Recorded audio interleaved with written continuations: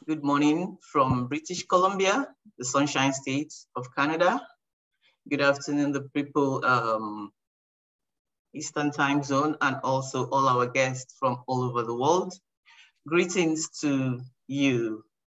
I want to use this opportunity to welcome you all to this webinar under the platform of Canadian Association for Global Health. You're welcome to this forum where we have so many speakers that are going to handle this topic on climate change and health, the Nigerian perspective. My name is Ngozi Joe Ikechebelo. I am a PhD candidate in the social dimensions of the health program at the University of Victoria. In this forum today, like I said earlier, we'll be talking about climate change and health, the Nigeria perspective. Welcome once again, all our guests, all the participants, the team, Nigeria-Canada Research Partnership. You're all welcome. The development of any nation is largely determined by the health of its people.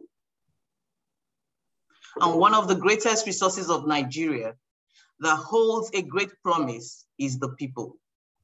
With more than 350 ethnic groups, a population of 206 million, with a male to female ratio of 1.01, operating a decentralized federal system of government. Nigeria has 36 states and a federal capital territory. It is estimated that by the year 2100, Nigeria's population will reach 733 million people. And that will make it the most populous country, the third populous nation after China and India. When we come to the demographics and the socioeconomic challenges of Nigeria, this has contributed to climate vulnerability. It has contributed also to national development in Nigeria. Nigeria is one of the major emitters of greenhouse gases, but still is one of the 10 nations that are vulnerable to climate change, to climate changes. And these are related to extreme weather conditions, rising sea level, and increasing land temperature. Further, we can relate this to a rising population, unplanned migration internally, with consequent regional and global destabilization, and also an uneducated youth population who are employed, and this further drives security challenges in the nation. Of note, the COVID-19 pandemic revealed an inadequacy of the Nigerian institutional system to confront and manage emerging global and national health threats, of which climate change is one of them. We're going to see the facilitators and the guests that are going to talk about it, and we're going to see it, and we're going to listen and we ask questions. But one thing is obvious: we can leverage on the Nigeria's policy, such as the Nigeria Policy on Climate Change and One Health Strategic Plan.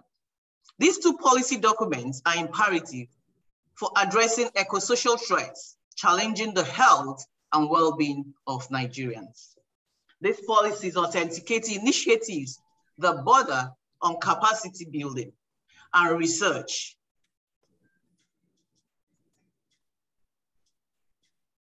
That affects capacity building and research to action approaches via local, national, and international partnerships, affecting the optimization of responses even to challenging climate crisis. Now we talk about the initiatives. The Canadian Association for Global Health, CAGH, is a community of global health workers. Their aim is to provide a better and a healthier world. With their country partnership initiative, the Nigeria-Canadian Research Partnership became its newest addition in the year 2021. The NRCP, I'll call it NRCP. NRCP is made up of the Nigerian Coalition for Eco-Social Health Research and also the Nigeria Working Group. These two makes up the country, CAGH Country Partnership Initiatives. NCHR, which is the Nigeria Coalition for Eco-Social Health Research, was initiated in 2018 as a community academic-based response of 4 municipalities that are affected by flooding in Nigeria. Also, the academic initiatives that is part of NCHR are 2 tertiary institutions known as Chukwuemeka Odumegwu Ojukwu University and Nnamdi Azikiwe University in Anambra State.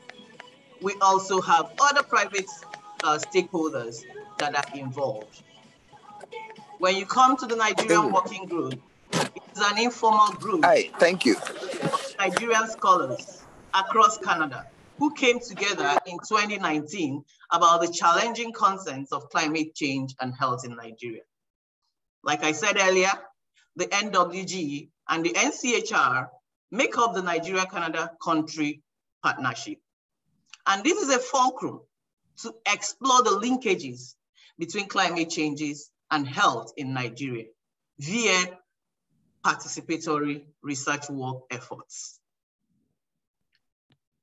Notably, NCRP was enabled via the platform of CCGHR, that is Canadian Coalition for Global Health Research. And CCGHR is another global health organization in Canada before they merged with CSIH to become CAGH. Like I said earlier, talking about the policy documents of Nigeria, because of its plan in those policy documents talked about technological efforts and transfers across multi-levels of the society, as well as adopting international negotiations to respond to climate change adaptation and mitigation responses for the benefit of Nigeria communities. And this is part of when we're talking about climate justice. Additionally, that concept, the concept of climate justice, comes to mind to justly divide and equitably distribute the benefits and challenges of climate change, as well as sharing the responsibilities. When you're talking about climate change, you remember that a particular region contributes most of the climate, most of the global greenhouse gases, while another region is affected. When you're talking about climate justice, we have to share the responsibility. With this in mind, we are hopeful that the community of climate practitioners of the NCRP Nigeria and in diaspora will contribute their part to address the impact of climate variabilities on health and across other sectors in Nigeria. I'm going to hand over to our facilitator. Our facilitator is here. She's eager, she's ready. Hawa Bello Kasim, prior to migrating from Sub-Saharan Africa, from Nigeria, Hawa was a journalist. Also, she lectured and an environmental enthusiast. With her passion in development work, she's currently committed to climate change advocacy. Hawa, over to you. Thank you so much, Ngozi. Hello all. Let me just get my screen available for sharing. Oh, yes. Okay. One here.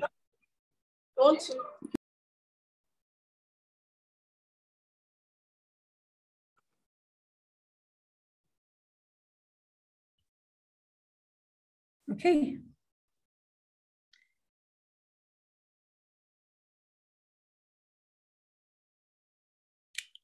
1 second here.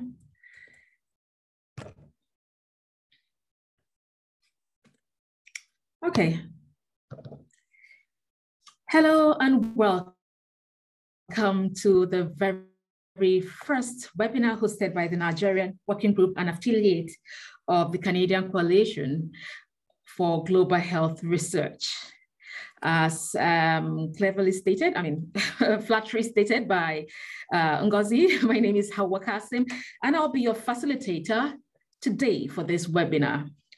And with me are three environmental enthusiasts, and they will make up the speakers for our webinar today. But before we begin, I would like us to start with a poll. So kindly let us know if you think it is possible for Nigeria to meet its commitments to the UN COP 2030 goal. Literally, that is about 8 years from now. Do you think this is possible? While you're trying to give me a yes or no answer, I would move over to let us know what the housekeeping rules are. So I would like to enjoin you guys to please keep your microphones muted. And if you have any questions, please feel free to type it into the comment section before the question and answer session will open up. And I was wondering, have we been able to all answer the poll questions? Have we? Because I would like to see the results. It's basically a yes or no answer. Do we have the results in yet? Yeah, the poll is on. I'll just end it now. So, okay, let's see. I'm sharing the results. So. Oh, amazing. So most certainly 20%, probably 40 and unlikely 40%.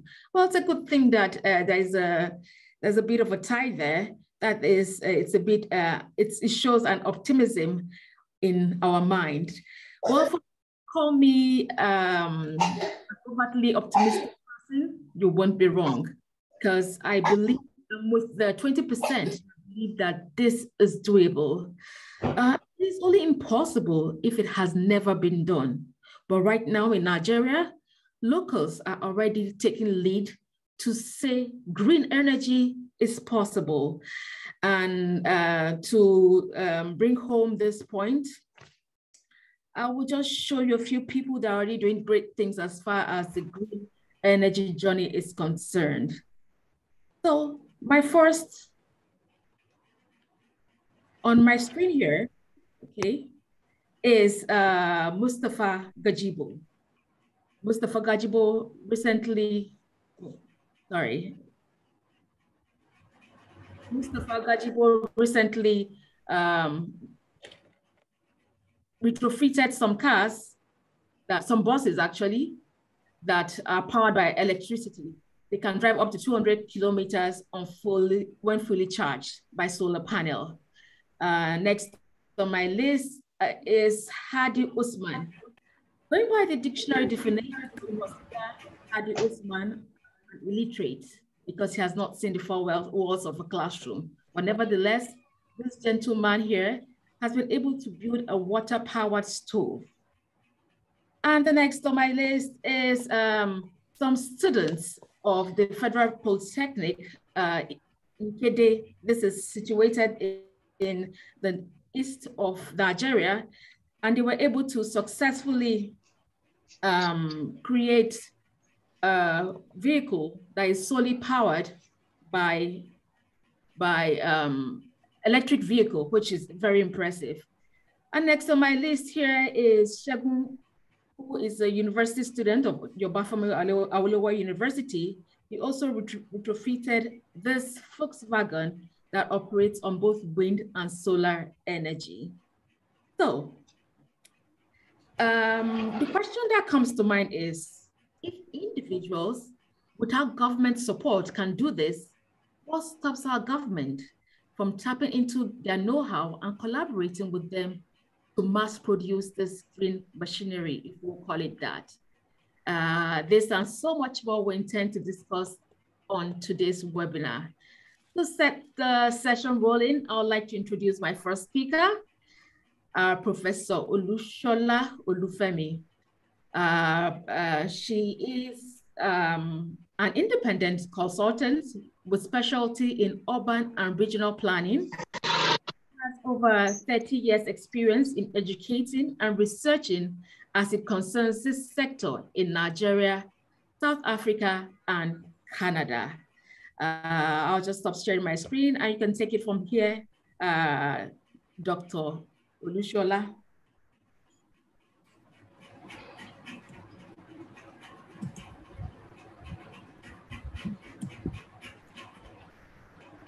Thank you very much, Awa. Good day, everyone. Can you see my slide, my screen? Yes, we can see it, Shola. Okay. So my task this morning, my name is Olushola Olufemi, and my task this morning is to present the overview of the report of the Nigerian nationally determined contributions to climate change. But while presenting this overview, I'll also like to discuss what is at risk in this document. The objectives of this report is just to give an overview of the regional disparities and the sectoral impact of climate change on Nigerian communities and Nigerian people. It also discussed the risk and co-benefits regarding climate change. As well, I'll be giving an insight into the practical implications of climate change and health for the communities, because the focus of the Nigeria-Canada Research Partnership is on climate change and health.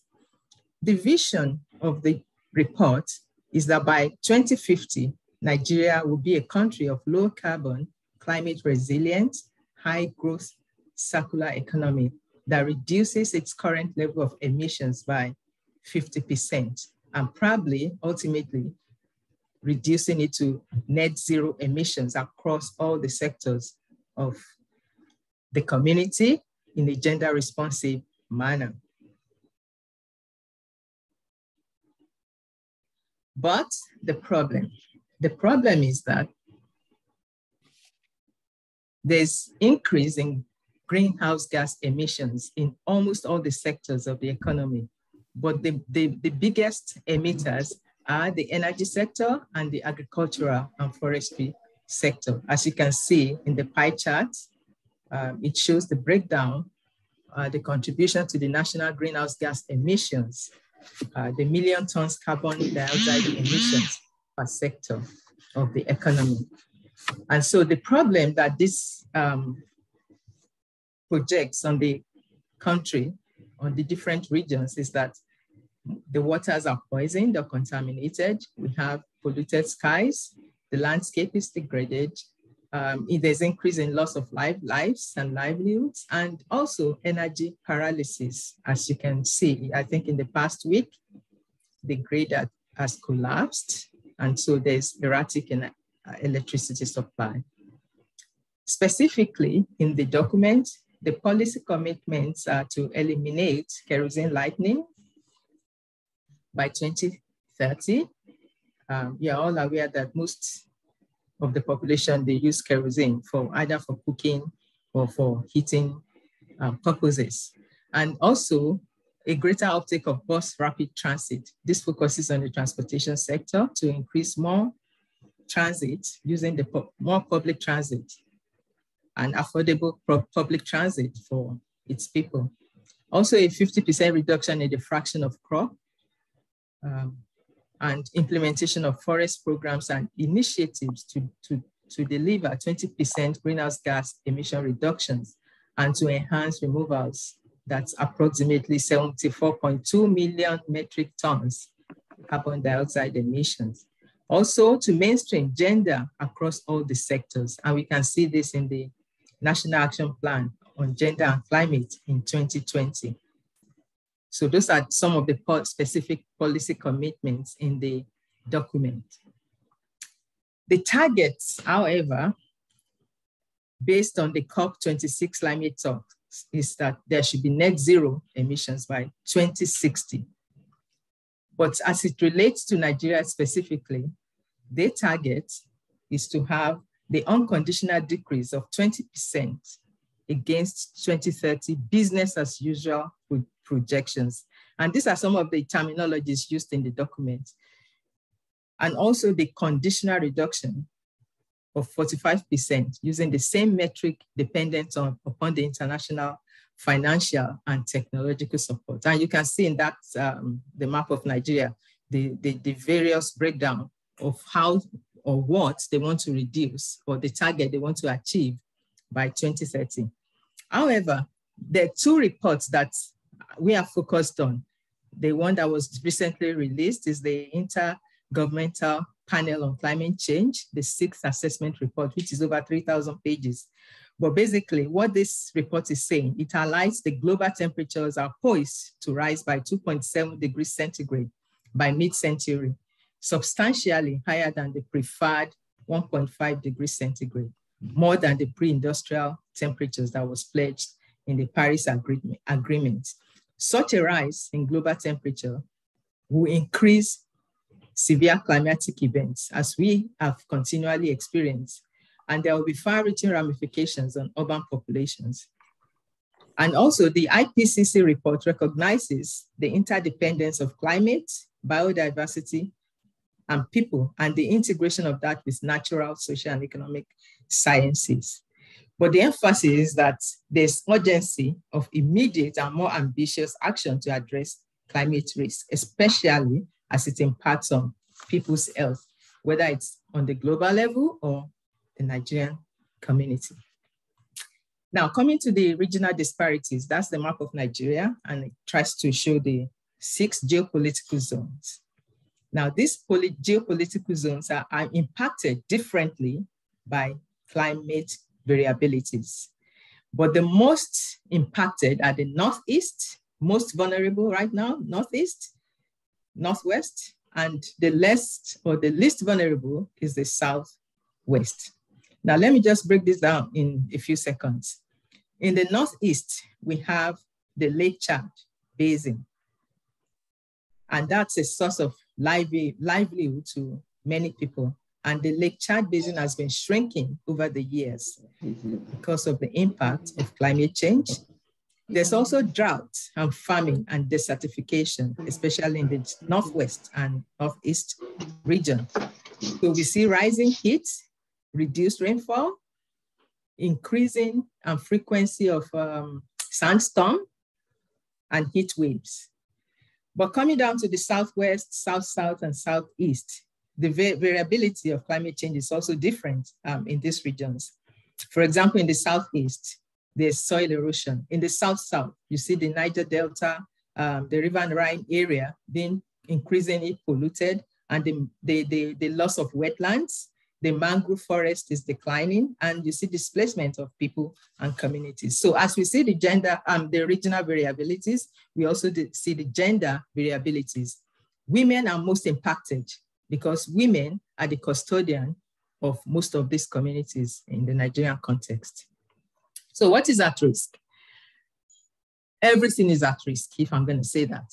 Human, plants, animals, the environment, the health of the planet is at risk. There's social fragmentation caused by displacement of people and communities. People are moving from this, especially in the north. You find that farmers are being displaced of their farmlands. You find that pastoralists are moving down south to seek pasture for their cattle. So a lot of communities are being displaced, and food security, water security is being threatened because of sea level rise in the south, because of soil erosion in the southeast. There's energy imbalance. Natural systems, natural resources are degraded continually, almost every day, and the ecosystems and biodiversity is being disrupted. So that's the broad picture of what is at risk. Coming to the sectoral impact of what is at risk. You have these different sectors. Housing. People are dependent on generators, which is not sustainable. And this is because of the erratic electricity supply. That's the housing sector. People are ventilating their houses with air conditioners just to keep the house cool. But all these things, there's the hydrofluorocarbons that is being emitted, the coolants and refrigerants that we use in the housing sector or even the commercial and industrial sectors, they are all emitters of greenhouse gas into the environment. We see urban sprawl, the cities are sprawling, urbanization of poverty is spreading. In the transportation sector, you have cars or vehicles that are not roadworthy, trucks that are not roadworthy, breaking down, leaking oil. In the food and security, water and waste sector, you also see that there's a lot of contamination of the water, contamination of the soil, and this impacts on food production, it impacts on the agricultural sector. So you have climate-induced hunger and drought. And also, this affects the economy. Nigeria is Africa's biggest oil producer, with fossil fuels accounting for 60% of the government revenue and 90% of foreign exchange earnings. The oil and gas industry is a very important part of the economy, and it's going to be for a considerable time. But then these resources are not renewable, and these resources are being bastardized as it is, and are being impacted by climate change. So the impact of climate change on water scarcity and food production is visible, is palpable in the community because of flooding, because of drought, and because of land degradation. And I've also mentioned the issue of Lake Chad. Lake Chad serves about 70 million people, even beyond Nigeria. You have countries like Chad, Niger, Sudan, Algeria, Cameroon, and Central African Republic, depending on Lake Chad for livelihood, for water. So 8.4 million people right now in all those regions are being displaced by climate change impact. So we have to think about that. And so the greenhouse gas emission is a real thing. It's something that we all experience every day in the Nigerian context. So I put this image or these pictures here just to illustrate the impact of climate change on cities, settlements, and the infrastructure. An example that I want to pick up from here is the Ogoni land in the southeast of Nigeria. The cleanup, that area has been devastated by oil spills, oil pollution, gas flaring, and the mangroves have been declining, the mangrove forest. This is a very rich region, but you see that the cleanup of this community, of this region, is going to take 50 years to complete. And this is based on dwindling resources, lack of financial access to financial resources to even embark on these cleanup activities. At the COP26, the Nigerian president said the country needs a cumulative of $1.5 trillion over 10 years to achieve an appreciable level of national infrastructure stock. This is huge because a lot of infrastructures have collapsed based on climate change impact in Nigeria. So let me talk briefly about the impact on health. So when you have increased fossil fuels, hydrofluorides, and the short-lived climate pollutants in the environment, in the air, or in the water, in the system, it impacts on the health of people. It impacts on the heart, the lungs, and some other reproductive aspects of the human being when it comes to human. So we are talking of chronic obstructive pulmonary diseases. We are talking about childhood pneumonia, stroke, heart disease, asthma, breathing, respiratory problems, and reduced lung functions. So you see that we have to take action when it comes to reducing these emitters in our environment. The short-lived climate pollutants, they are very powerful climate forces in the environment because they come in form of black carbon, they come in form of methane and hydrofluorocarbons, like I mentioned earlier. And they warm the atmosphere and cause disease and premature deaths of people in the environment. The impact on plants is also something that is very important because they cause plant cell damage and they reduce crop production because they impede on the photosynthesis process in plants. So while this climate change impact, the pollution of the environment, the increase in fossil fuels emanation in the community affects plants, it affects animals as well, and it affects humans. And so we have to, I read recently that some of these things were detected in blood samples by scientists. The plastics, for example, was detected in blood samples. And I think that is something that we have to worry about. There's also the fine particulate matters that is in the air all the time from industrial and commercial activities.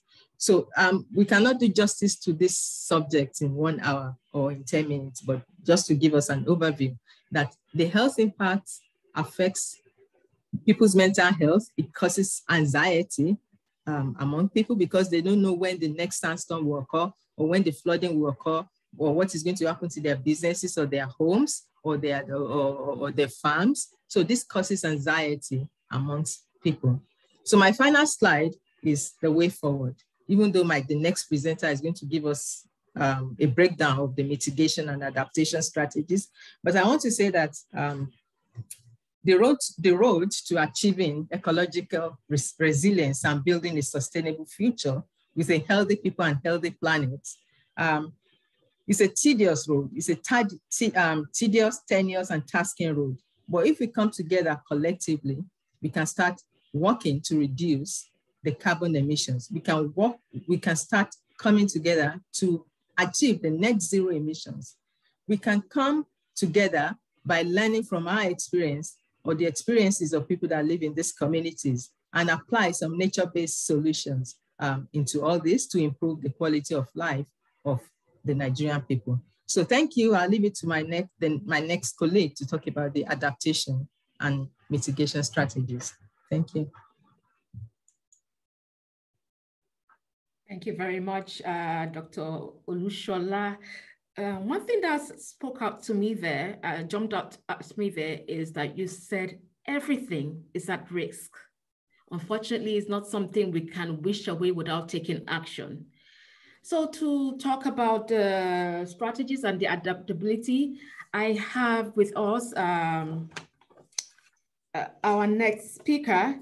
She is in the person of Ogochukwu. Then I mean, your last name is a bit, pardon me. Then Degree, okay. And she's a global health researcher and a doctoral candidate in international development and global studies at the University of Ottawa. Her research and teaching interests are in the areas of maternal health inequities, gender and inclusion, knowledge use, and healthy policy. Hello, Ugochukwu. Thank you, Howard, for the introduction. Hello, everyone. Thank you for being here. I will recording in progress. I will proceed to share my screen.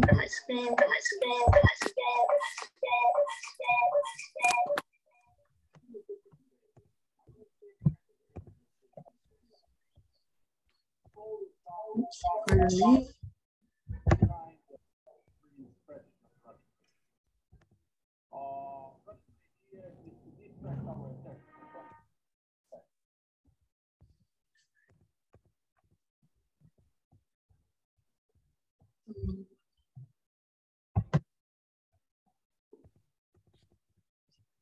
Apologize, I seem to be having a bit of issues here. My computer seems to be frozen, so let me try this again. Oh, technology, don't they have their downsides? I actually have a backup plan just in case this happened, because it's happened before. So Christiana, if you wouldn't mind.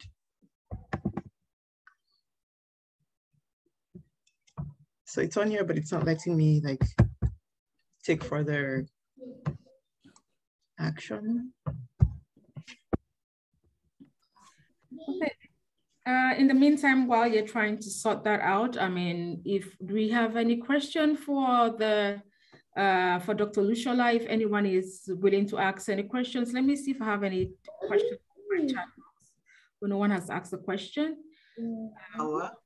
Yep. We'll wait for the questions would be at the end. Christiana is handling it. Christiana is going to show us August slide. Nice.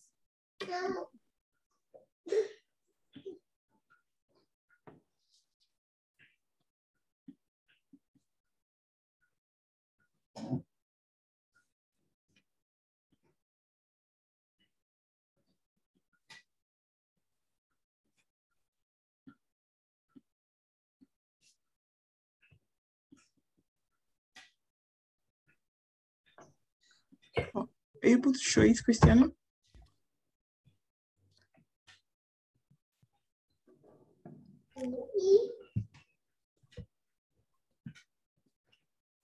Yeah, I'm working on it.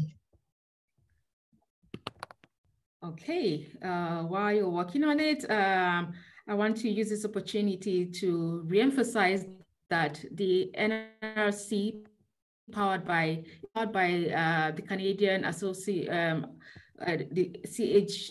CAGH, a typical, and we need the capacity building for global South researchers by global North nations like Canada to assist the IDRC. So like I said, we can't wish the problem of climate change away. So one of the things that could help us as a people meet this global endemic, be able to meet the 2030 goal, is if we can work together as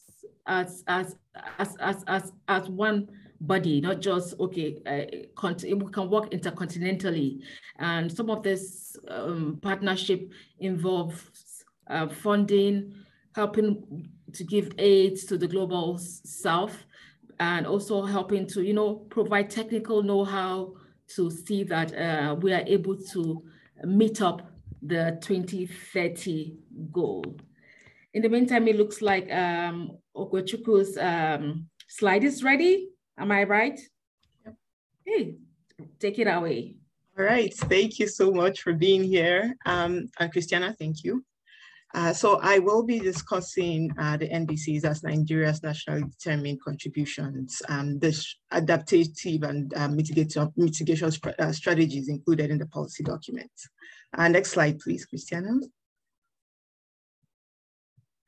Okay, you may have heard the previous speaker talk about net zero. So I wanted to sort of demystify that term a little bit, because I will have to admit, the one thing about climate change that I particularly like is that it's not an issue that's just for experts. It's not an esoteric topic, like everyone that's interested and has a passion that's even seeing the impact it's having has a stake in this. And so I feel it's really an important area to discuss, and there is a lot of work to be done. And so in this document, I will be discussing Nigeria's plans for climate action and building a resilient community. So historically, and I think one of my colleagues mentioned this, Nigeria has contributed little to the stock of greenhouse gas emissions that leads to human-induced climate action. That's in the grand scheme of things, like at a global scale. However, Nigeria is playing its part, is committing to playing its part.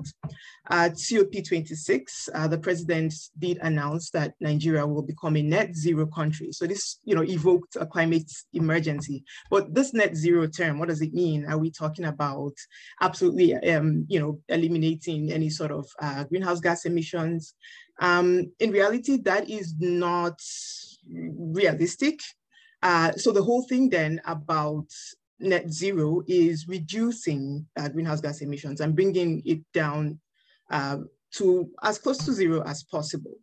And the strategy then involves creating carbon sinks that capture carbon. So for instance, through forestation or through technologies.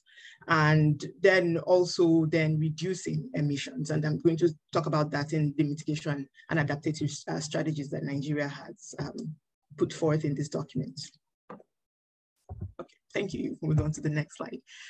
So this slide is, sort of recapping on what my colleague had mentioned, what Nigeria's priorities are. So first of all, it is to reduce greenhouse gas emissions by 20%, and this is under business as usual. However, with funding or with support from the international community, like Hawa had just mentioned, Nigeria has the ambitious goal of reducing greenhouse gas emissions by 47% below business as usual. So the graph is showing you what it would look like with the blue arrow. This is without any sort of support. So this is the non-conditional and non-negotiable goal that Nigeria has.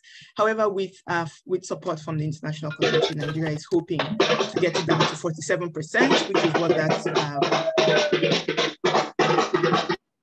which is what the orange line and arrow shows. Okay, and next slide, please.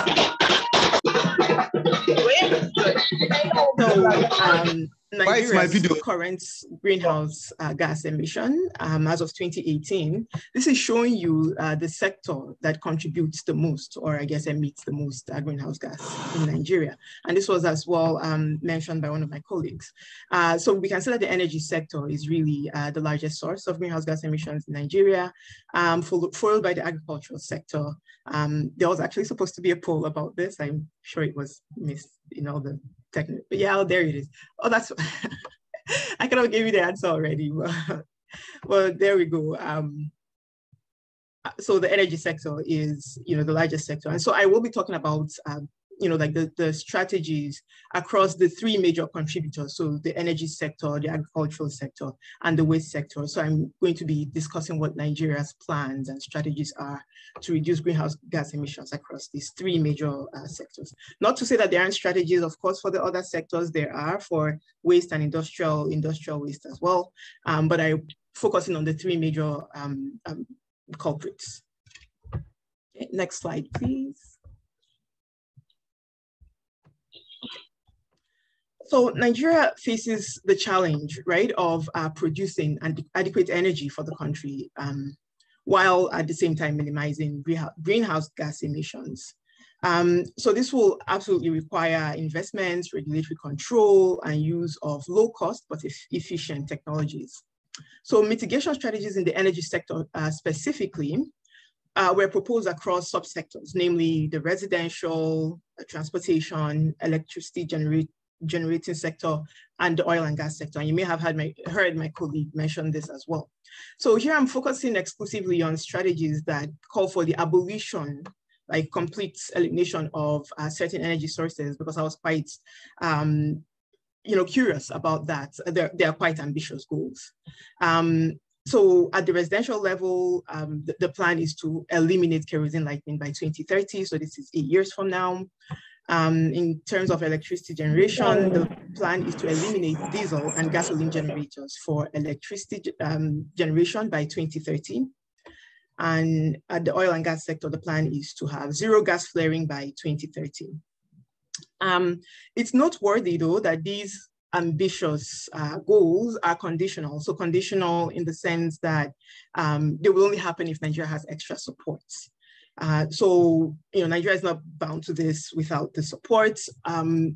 So I guess it's a really important sort of aspect of these ambitious goals that Nigeria has. Implications of these on health and well-being, again, just recapping on what my colleague had mentioned. In this sector, if all these goals are achieved, then we're reducing primary vulnerabilities to diseases caused by air pollution, for instance. In terms of transportation, we're having more access to efficient transportation and increasing green jobs. Next slide, please. And so the next sector then, the second sector that has the largest contribution to greenhouse gas emissions is the agriculture and forestry and other land use sector. So this report emphasizes nature-based solutions that protect biodiversity and also sustainably manages the ecosystem, while at the same time contributing to achieving multiple sustainable development goals, so, and also enhancing food security, water security, and reducing disaster risks and improving livelihoods. So in the agricultural sector specifically, climate smart agriculture is a key mitigation measure. climate smart agriculture basically means an integrated approach to managing landscapes. Agroforestry is a specific type of climate smart agriculture. So this is a land management system where trees, crops, and animals are grown on the same piece of land. And it holds the benefit of reducing methane emissions from livestock and provides an option for carbon fixing. And implications of this strategy, as I had just mentioned, is enhanced food security, for instance, like using this climate smart agricultural strategy. We're also looking at increased agricultural productivity and improving income. Also, Nigeria has embarked or is embarking on reforming and improving its forest management practices. So for instance, with ending illegal firewood harvesting, that's one of the strategies that Nigeria is going with, and also promoting the efficient use of forestry resources. Next slide, please. And the waste sector then is the next sector. So it's the third largest emitter of greenhouse gas. The priority here in this sector is to reduce waste. So emission of waste include, like open burning, treatment of liquid waste, and disposal of solid waste. So these are the sources of waste in the waste sector.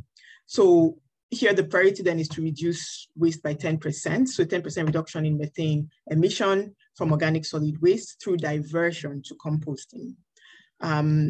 Nigeria is also committed to having a more circular waste society. So this just means maximally using all materials and having a lot less waste. Nigeria is taking action to reduce short-lived climate pollutants that my colleague had mentioned. So like black carbon, methane, hydrofluorocarbons, HFCs, and all of this in accordance with Nigeria's obligations under the Kigali Agreement. Next slide, please. Okay, so beyond the NDCs, beyond Nigeria's nationally determined contributions, Nigeria is contributing, or committed rather, to building a climate resilient society by harnessing technology across various sectors. So these strategies were gleaned from the country's climate change policy response strategy, which my colleague had mentioned at the beginning of the webinar. Excuse me.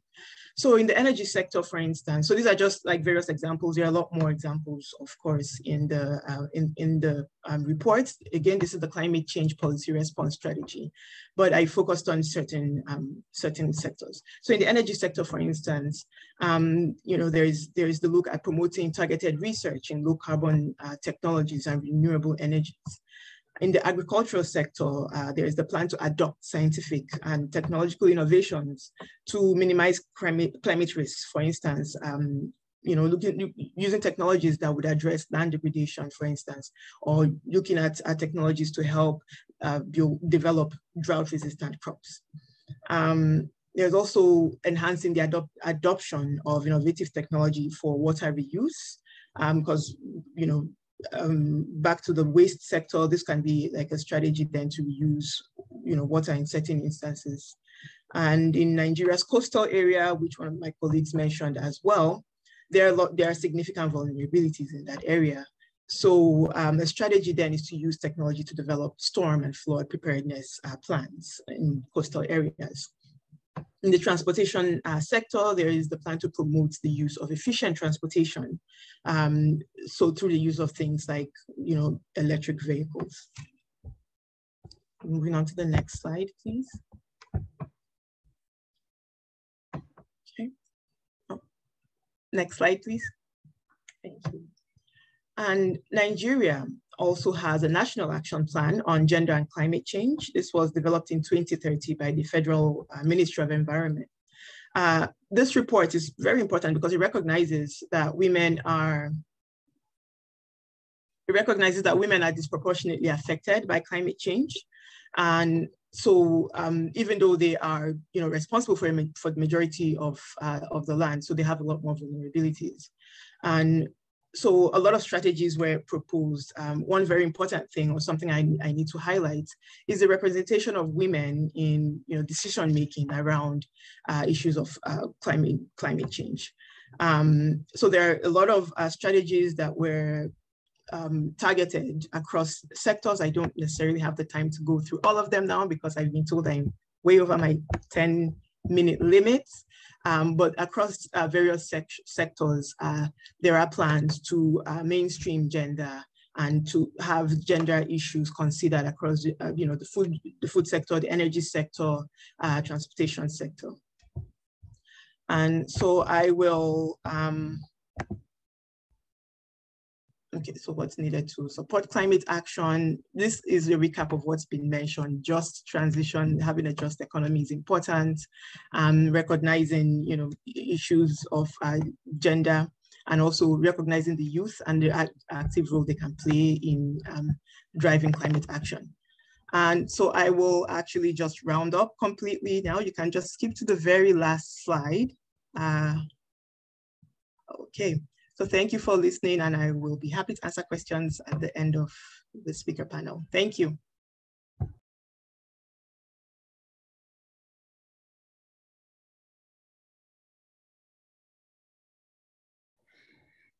Thank you so much, Ogo. That was a very insightful presentation. It is very interesting that Nigeria will be able to go beyond the minimum expected achievement, minimum expected 2030 goal by the UN if it gets all the support it needs. This is where institutions like the International Development Research Center can come in. We cannot overemphasize the need for partnership from the global north, whom, in all fairness, consume more of this, what they call it, emits more of the greenhouse gas anyways. Well, it's one thing for us to keep talking about the problems and what have you, and it's another thing for us to seek out solutions. And this takes me straight to our next speaker, who is Mrs. Damaris Okafor. Damaris is a research and a PhD candidate in engineering sciences of Estonian University of Life Sciences in Europe. Amongst other first and master's degrees, Damaris also holds an MSc in bioresource technology from the University of Alberta in Canada. Damaris, you're still muted.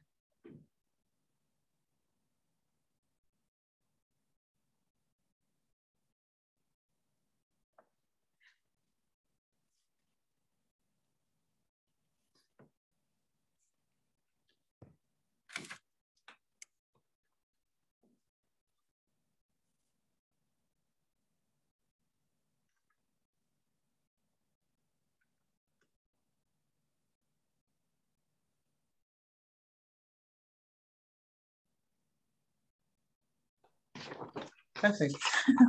Thank you so much for the introduction. I hope you guys, everybody can hear me now, right? We can hear you loud and clear, Damaris. Go ahead. Thank you, because along the line, it got frozen as usual, and I tried to fix it. So, have you ever wondered a world devoid of greenhouse gases? Do you really think such will be possible? Join us in today's presentation so that we look into the strategies or ways we can achieve this greenhouse gas emission completely to 0% or 0 degrees. And in order to achieve this, one of the major reasons behind this is because we do not want the greenhouse gas effect on the climate change, which is dangerous to us individually and collectively. Join me, my name is, I hope the slides can move because it was frozen before. Perfect, so as the facilitator mentioned, my name is Damaris Okafor. a PhD student in engineering sciences at a Senior University of Life Sciences, and a BSc holder and MSc holder in food science and technology, and MSc holder in bioresource technology. My presentation today on this webinar is on the NCRP way forward. What is the way forward? From the previous presenters or speakers, we've come to the point that there are major sources of these greenhouse gases. And these major sources are, one, the energy sector, and secondly, the waste sector, and finally, the water vapor. Because this water vapor, at the end of the day, is being trapped, and they maintain the global warming we're talking about, because they are trapped in the atmosphere and they hold it in position, thereby leading to the global warming. So, but the first question that is very important is, why is it that the Nigerian-Canada Research Partnership are so much interested in these greenhouse gas emission strategies or reduction?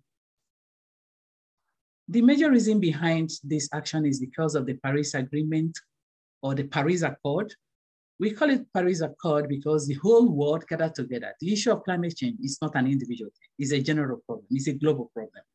So in order to solve this problem, globally, there was a meeting in Paris, and we call that Paris Accord. And what's the objective? The objective is to drastically reduce greenhouse gases or the global temperature to 2 degrees centigrade or lower, like 1.5 degrees centigrade.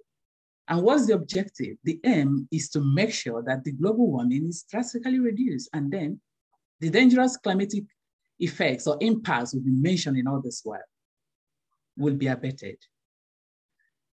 Having said that, another reason is that by the time you reduce these greenhouse gases, their reduction will reduce the global warming. And if it reduces the global warming, then the global temperature is automatically reduced. And achieving reduction in global temperature is ultimately enhancing the global health. So another major reason is because we said the energy sector is responsible. That energy sector that is responsible is because of our dependence on the fossil fuel. And this fossil fuel is never renewable.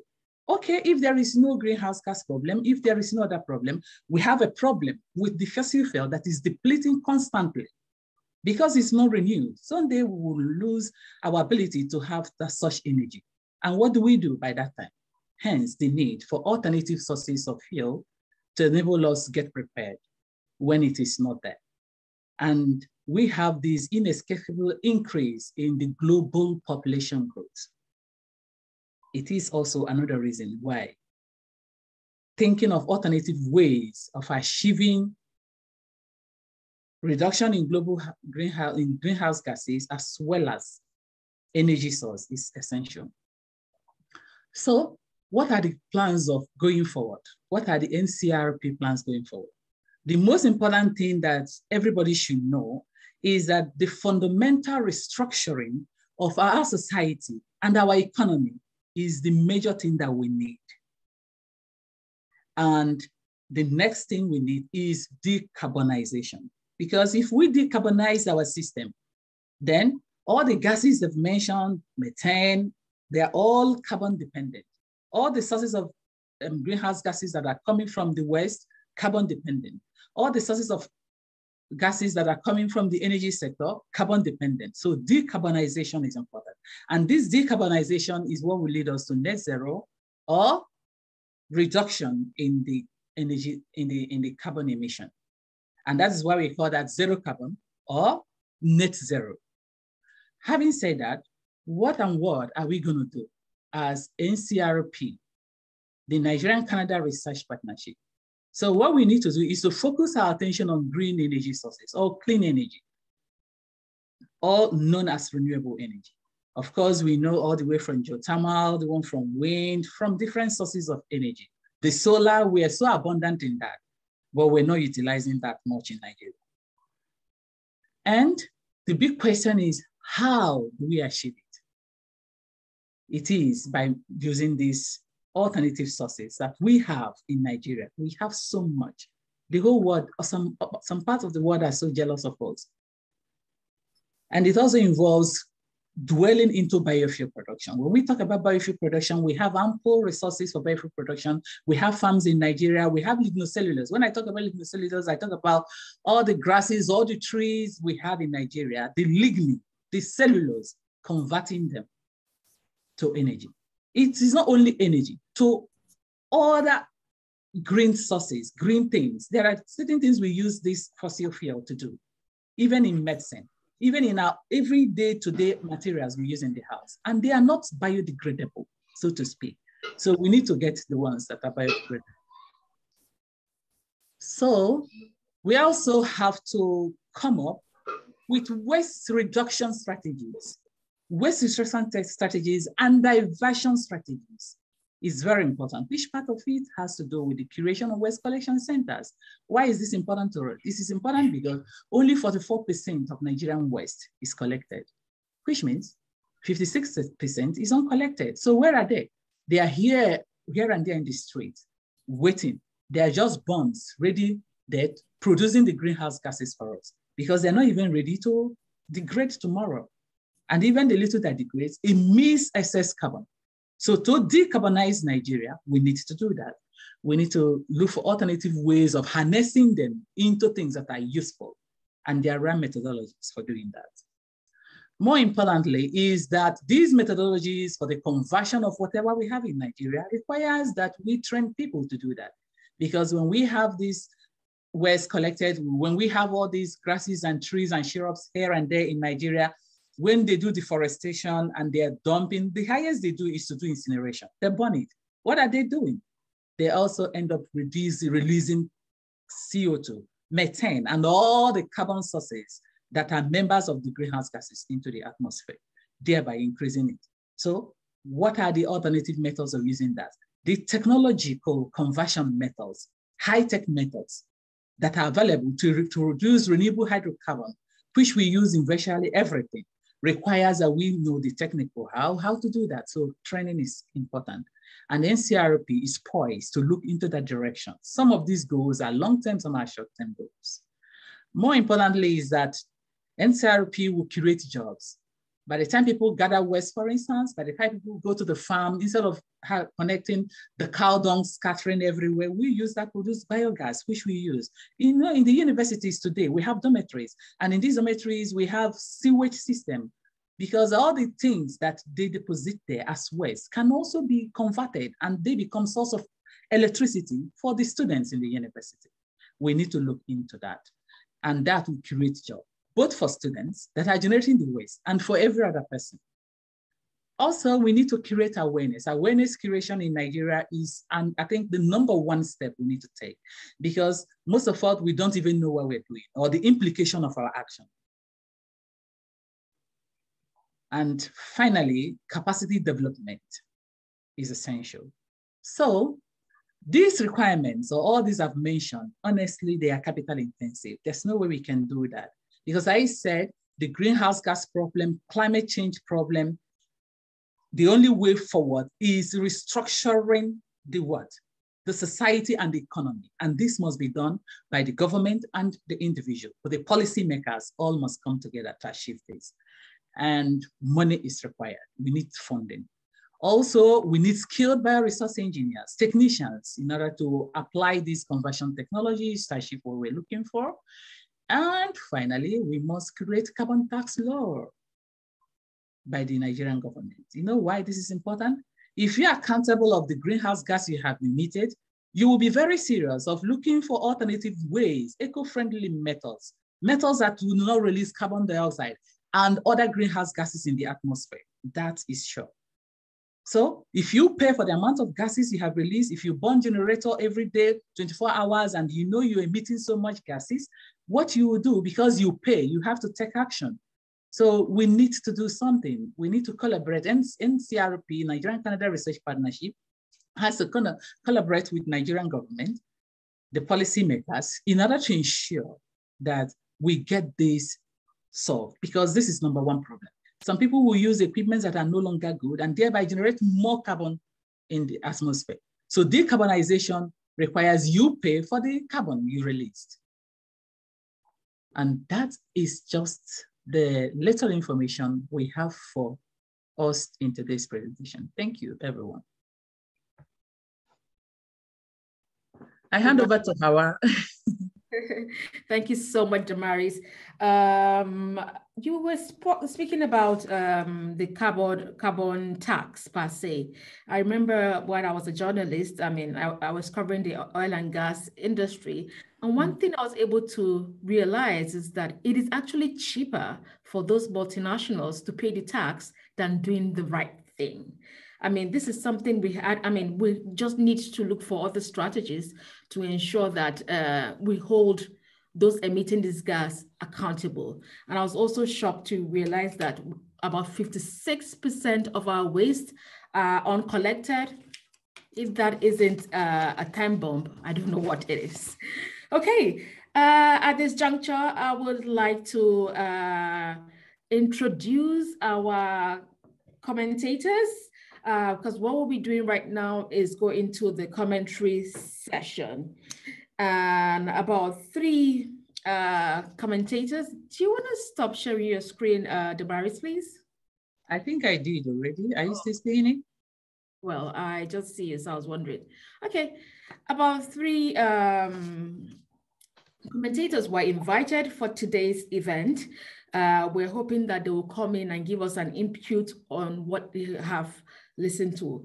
Unfortunately, one of the commentators, who is His Excellency Adeyinka Ashekun, the Nigerian High Commissioner to Canada, last minute just told us he wouldn't be able to make it because other official pressing issues came up.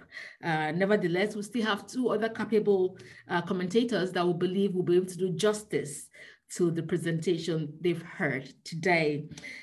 So at this point, I would like to introduce Dr. Angela Akanwa. She's an academic researcher who doubles as the project officer and CEHR. Dr. Angela, are you there?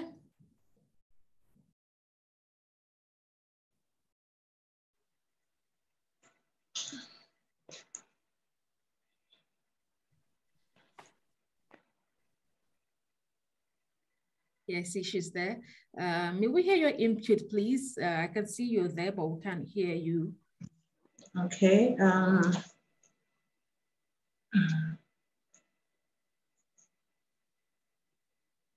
Okay. Greetings, everyone. It's been so interesting. I want to appreciate the speakers and the presenters. It's been quite insightful. Climate change is indeed a serious issue here in Nigeria, and just like they've all said, it needs all the attention that we can give it, both from the government and from the individuals. And also, I agree with them in the area of creating awareness. I think a lot of people need to be aware on the effects of climate change, and as well as positive strides that we can take in order to work towards the net zero level of emission 2030. Here in Anambra State, it's been notable that climate change has been causing a lot of problems, especially climate-sponsored floods. And this is particular in 4 communities, local government areas in Anambra State, and seasonally, every year, they face flooding crisis. In fact, about 70% of these communities are temporarily displaced every year. And Anambra State has been declared several times, as a state of emergency as regards to flooding. And this has also brought about a lot of attention.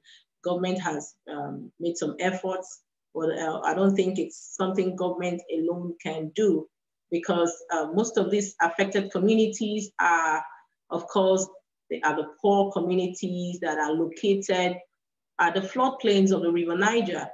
And because of the disparity in the rainfall pattern that has increased over the years because of climate change, It has, increased the intensity of the rainfalls.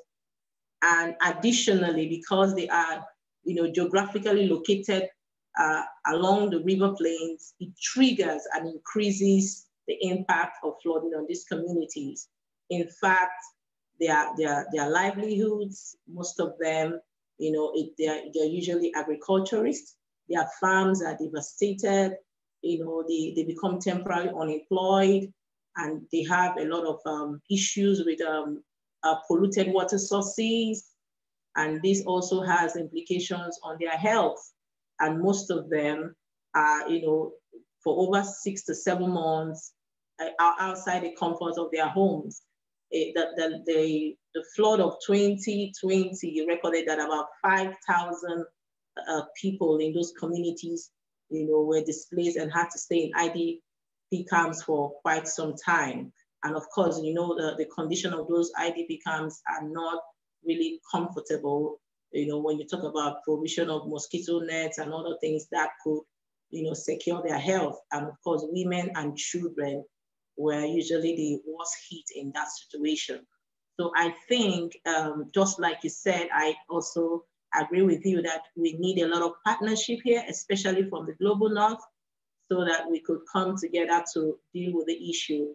Climate change is no longer a story, it's at our doorstep, and Anambra State is really, really experiencing it. The heats are terrible, and when the rainy season comes, of course, the floods are equally terrible. So I think all hands should be on deck so that we could, bring about positive solutions like they've all mentioned.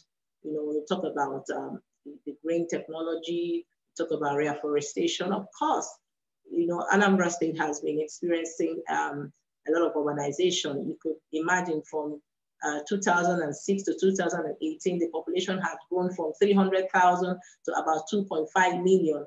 So there's a lot of demand on land for housing units and for other land uses. So there's a lot of deforestation going on. And also there's a lot of mining activities when they have to do with sand. And all these things are contributors to, climate change that of course will at the end of the day have adverse effects on the environment and health. So I think we should really, make climate change so obvious so that people can get to understand, because everyone is being affected. The rich, the poor, the male, women, everyone is affected by climate change. Thank you very much.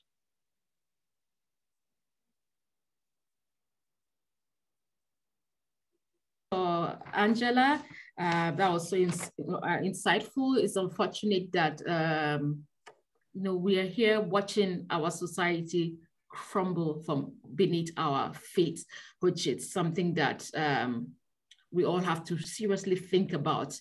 What part are we playing individually?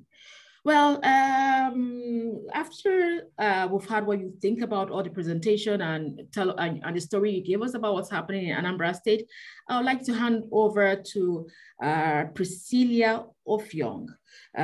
She'll be our next commentator. She's from the private sector and is the head sustainability and livelihood Zawasel Climate Change Nigeria. Could you just tell us what you think about all you've heard today, and if you have any experience to share, we'll be more than happy to hear that from you. Priscilla, please.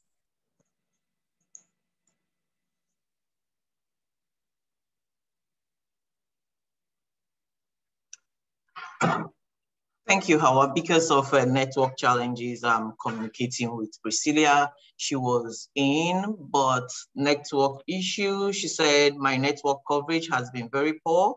I'm moving to another location to see if it will be a bit stable there.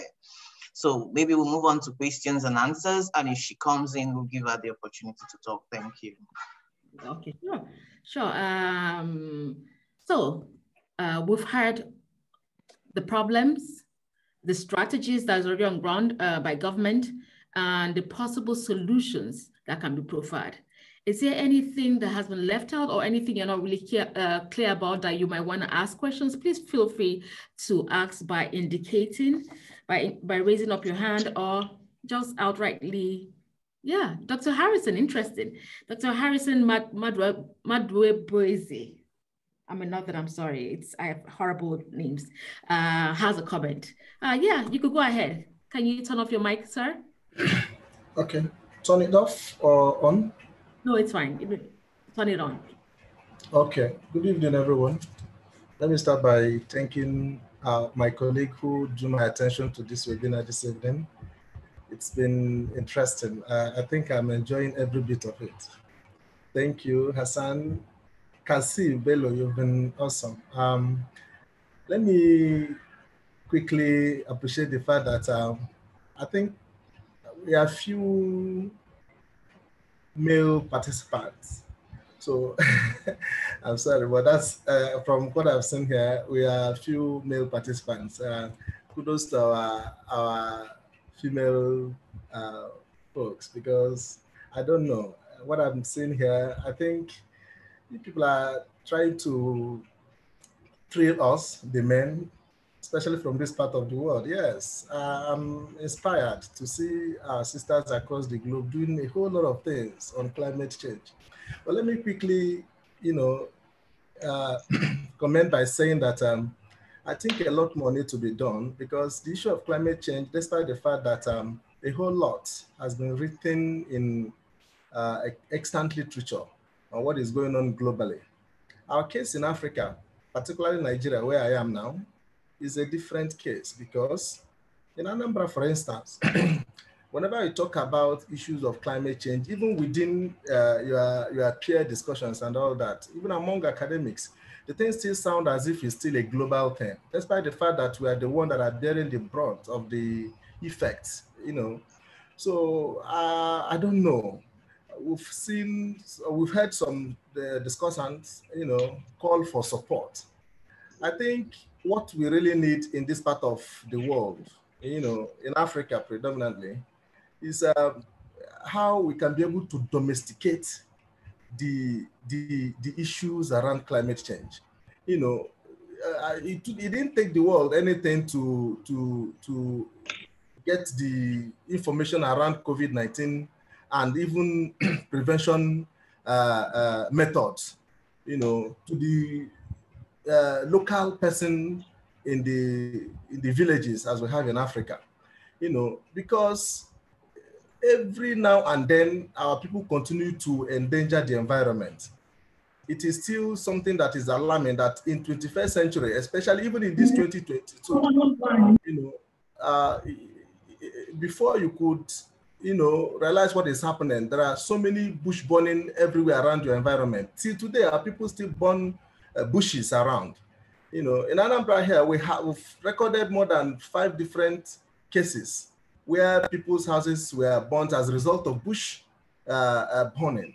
So these are activities that are, caused by we the people because of ignorance. That is how I want to put it.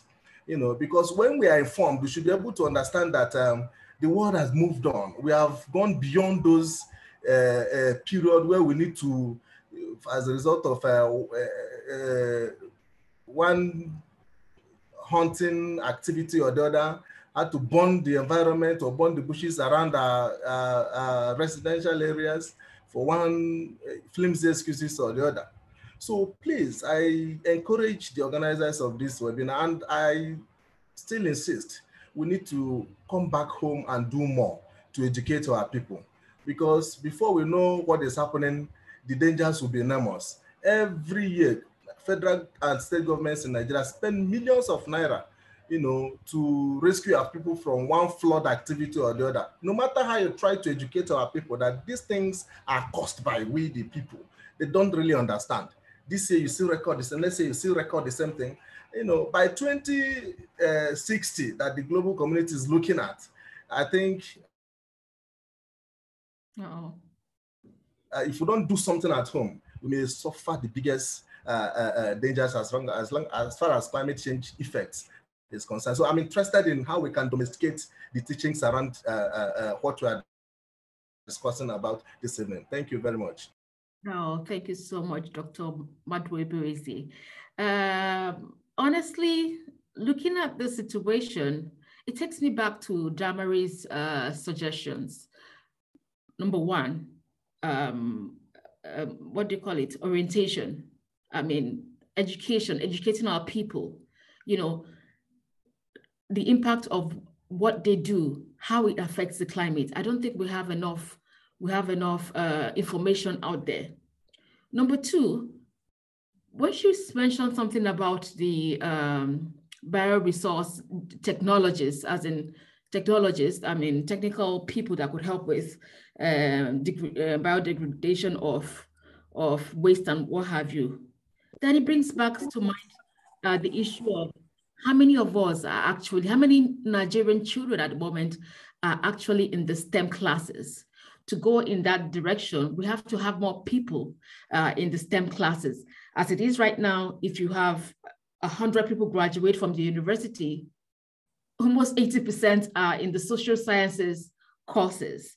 I mean, there's this tendency of a lot of people running away from STEM and the STEM courses. If this continues, how are we going to get the future people, the future generations to take on technologies, innovations to help Nigeria localize its strategies to curb this climate change endemic? This question I'm posing to Damaris, do you have anything to say about the lack of STEM people in Nigeria?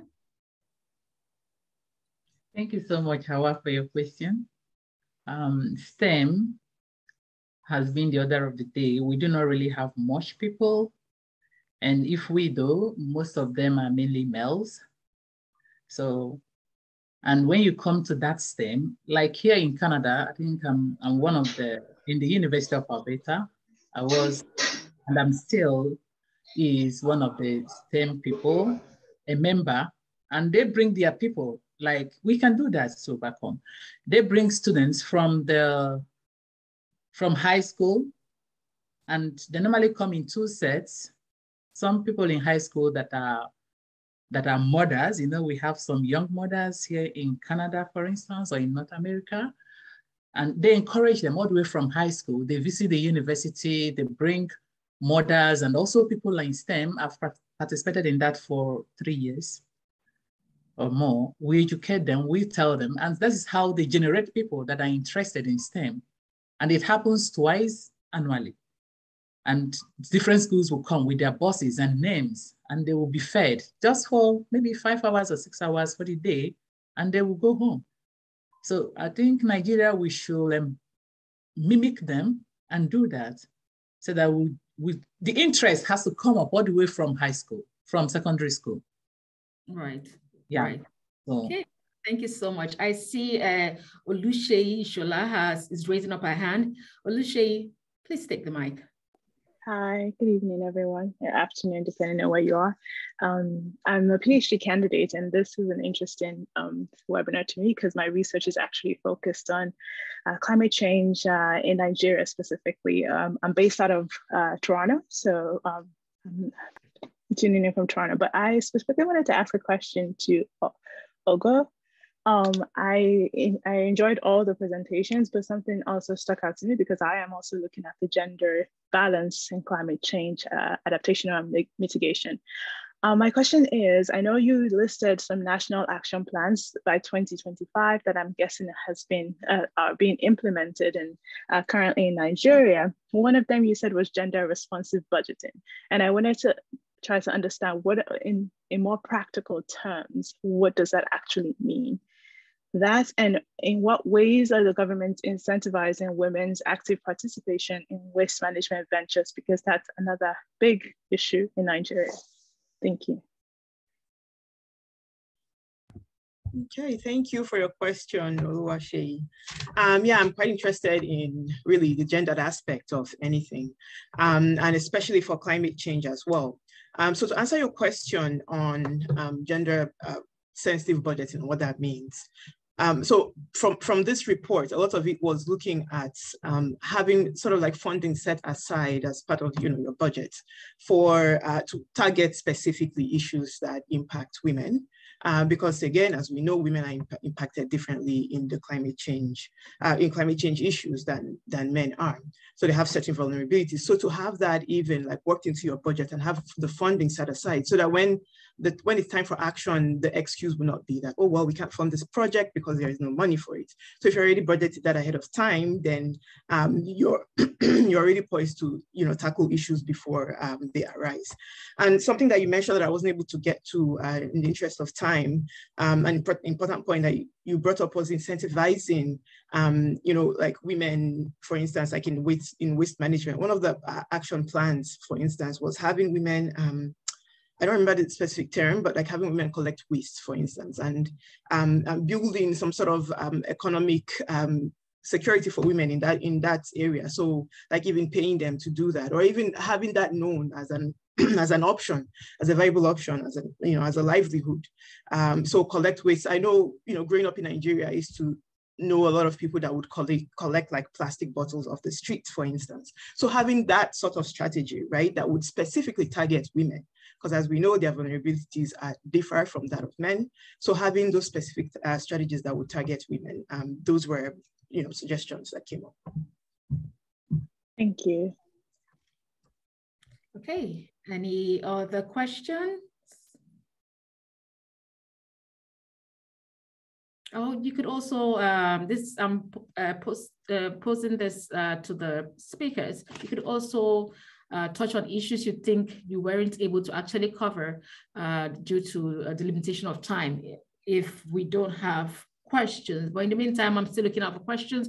Also feel free to type in the comment box. I will definitely see that and ask the question in your stead if some of us are might shy, if there's anything like that.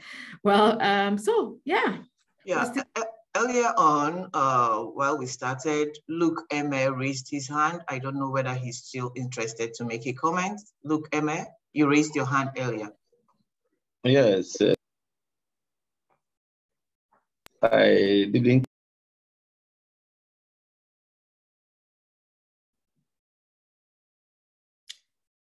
You're muted, Luke. Okay. Are you hearing me now? Yes. You are hearing me? Yes, loud and clear. Okay. So why I would have liked to talk, and I have to talk because civil engineering is, in fact, the entire thing you are talking about. And my area of specialization happens to be water resources and environmental engineering, where we talk about reality on how to protect the environment where we are. So, and at the same time, the practices of individual had caused this to grow from day to day. And what we do in the department at the university, Chukwuemeka University, is to see how we prove a solution that is permanent. Our designs and our teachings, research, supervision had been centered rigorously on how we can find a way the rivers could be dredged, to start from there. Because if we say climate change, already it has started.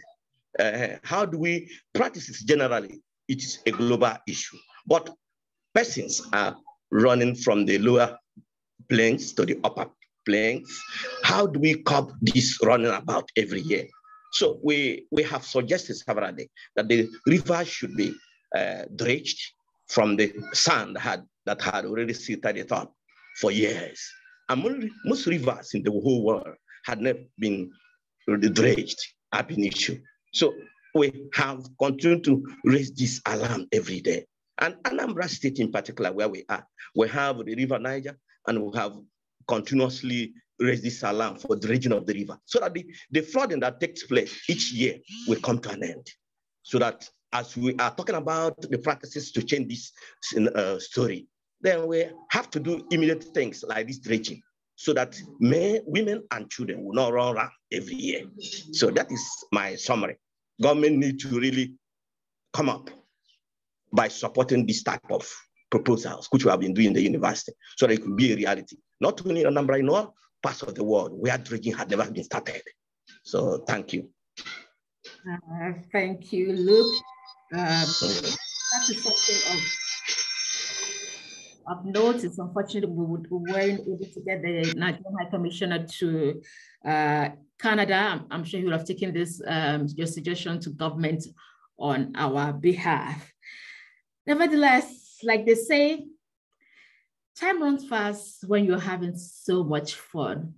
Unfortunately, we have come to the end. It's already 10:30 a.m. my time, which means that we've exhausted the 1 hour, 30 minutes marked for this webinar today. So on behalf of the Nigerian Working Group, which is an affiliate of the Canadian Coalition for Global Health Research, I would like to pass the e-mic, if I might put it that way, to Christiana, a PhD candidate in the University of Northern British Columbia, to do a vote of thanks. Hey, Christiana, by the way, she's one of the brain box behind the entire webinar. It's just unfortunate that our faces has been showing more. So take it over. Thank you, Hawa. Thank you, everyone. A big thank you to all our speakers and to you, the participants. We appreciate that you're able to stay for the entire length of this webinar. We hope that you've gleaned a lot and enjoyed these presentations. Importantly, we will not lose sight of the fact that underlying these great presentations is a call to action. And as a community of researchers and professionals, I remember in one of Dr. Harrison's comments, he talked about the need for us to domesticate climate solutions in Nigeria. And this will be the direction going forward in our upcoming webinars. And remember, this is a part of a webinar series planned to hold quarterly with a goal to steer conversations around what we can do to address the health impacts of climate change in Nigeria. So we will keep you informed on when the next webinar we hold. And this concludes the webinar. We come to the end of this presentation today, and we really thank you. It's a pleasure to have you all with us. Thank you for attending. Yeah, thank you so much, Christiana. Well, while we're at it, we can't overlook the role that Dr. Vic has played in ensuring that this is, we all come together to try to provide this service. I would call it service to our motherland, because at the end of the day, not just our motherland, because it's intercontinental, the effect of climate change affects you irrespective of where you are. But at least he's major brain and support system for the Nigerian Working Group. And we want to also take this opportunity to thank you, Vic. Okay, in the absence of any questions, I say we'll call it a day. You do enjoy the rest of your day, evening, afternoon, depending on where you're joining us from.